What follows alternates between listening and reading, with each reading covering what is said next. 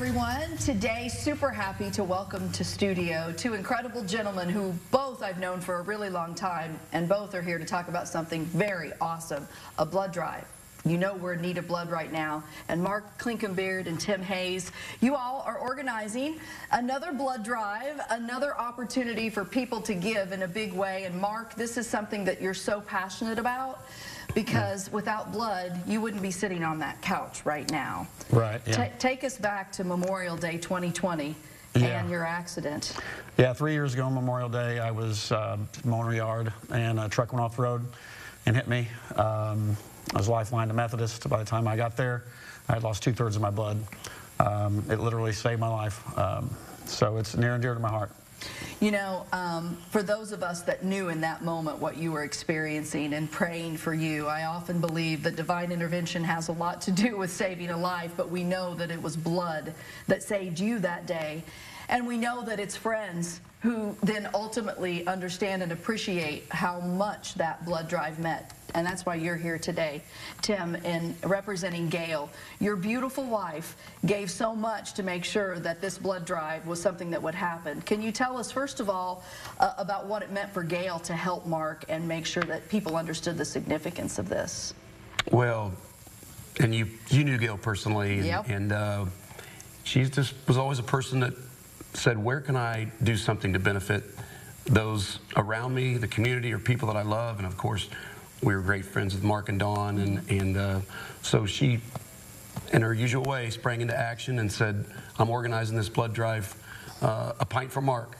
And so it was a great success, and so I'm not actually part of this organizing of this one. I'm just here to be appreciative of the fact that Mark is doing this in Gail's honor, and of course, you know, I'm going to come down to give some blood myself. Well, absolutely, but you're here because of the support that Gail showed, and you're here because Mark said, now we also understand about the victims out there of other diseases and other situations where they need blood. I mean, we really just have to continue to understand the significance of giving blood, and it's so easy to do. Both of you have done it before, right? Yeah. It's not hard. It's not painful. It's pretty simple. How long does it take?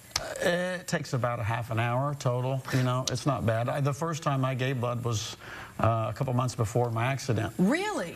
And I was scheduled to give it that week too, and yeah, really hit home. Well, yeah, who knew? Who knew what it would mean?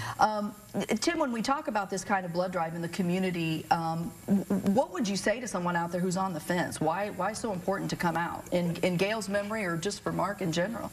Well,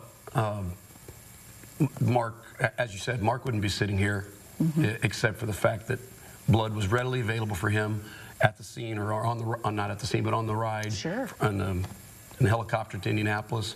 And we all get busy. I haven't given it as often as I should. My assistant, Danielle, she's given liters and liters, or gallons and gallons, I don't even know, but lots and lots. And so I should have been doing it, should have done it more than I have. But I've done it usually for special occasions, particularly like Mark's. And previous to that, when did I go? When Gail said, I'm going to give blood, you should go with me. So I did. And so Gail was the reason why. And Gail's the reason why we're wanting people to do this as well. If you knew Gail and you knew how strong her fight was against cancer, if you knew Mark and you knew how important he was then and is now to our community for all you're doing, thank you for being a great commissioner for Vigo County. When is the event? When do people need to come out? It is Thursday, July 15th. Okay. I'm sorry, Thursday, June 15th. June 15th. From 12 to 6 at the annex, the Vigo County Annex, in the council room. So there's plenty of room in there. The easiest way is to scan that QR code and reserve your spot. Okay, and again, we do have that QR code, guys. We can put that on the screen. You can scan it. It will take you right to the site where you can register. You do encourage registration, right? Yes, for sure. It's going to be busy. So schedule yourself an appointment that's best for you that day. Get yourself the time that you need, and come on in and do this. Do this as we give a pint for Mark, and we do it in memory of Gail. Tim, she brought so much joy to so many lives, and I always feel like people's spirits live on because of things like this.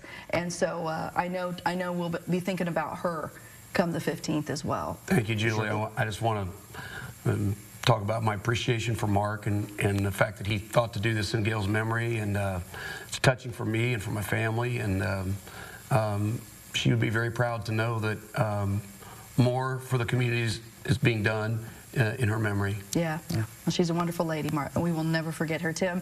And we thank you for all you're doing in service to our community. Yeah, no problem. But hey, this is one we've got to do. The blood drive coming up.